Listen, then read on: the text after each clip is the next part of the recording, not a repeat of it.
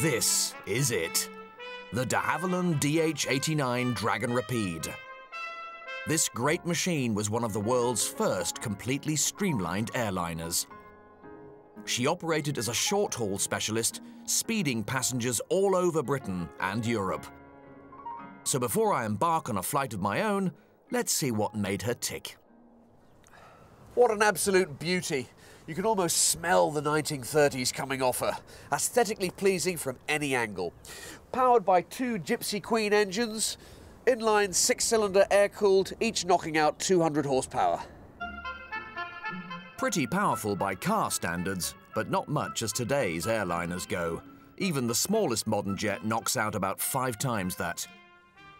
To help the engines get the aircraft off the ground and carry its payload of 8 passengers, the Rapide has 2 14-metre wings rather than just the one we're used to nowadays, and that gives it loads of lift.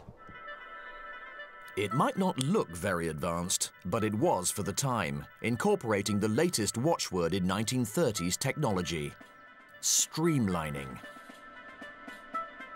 The whole of the exterior has a flowing, slippery shape right down to the trousered undercarriage, reducing air resistance and maximizing its speed and range.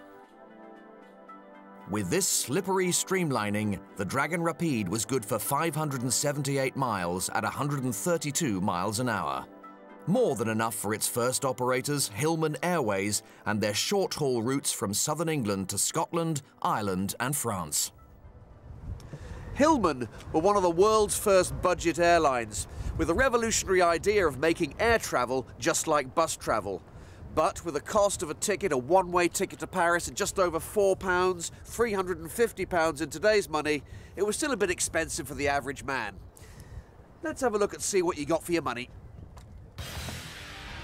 There's only 8 seats, and not a lot of luxury. But that's not the point.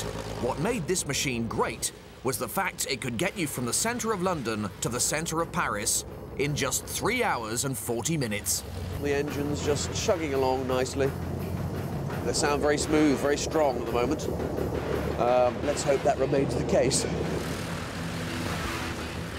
For years, I've had a fear of flying, so... Why are you going up in a 1930s airliner then, one would ask? Hey, you only live once. We are now, I would say, preparing for a takeoff roll. You can hear the sound of the engines now as they rev right up, and this is a takeoff roll. Up we go, and this, you can feel the tail wheel lift now as we come along to the horizontal. It is a little bit blustery there as we feel, but the big biplane now is in the sky. A very short little takeoff run there, and we are in the skies.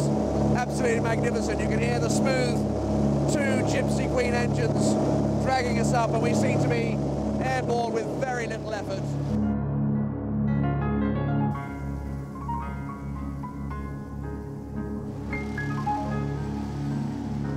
There weren't any stewardesses on this aircraft because there simply wasn't any room. So I'll show you the emergency exit myself. And here it is. It's simply a hole in the roof. What you did was you pulled this here, pull emergency use only. There's a little blade in there, and it cut a hole in the roof, and out you went. What you did when you got there, I don't know, but there it is.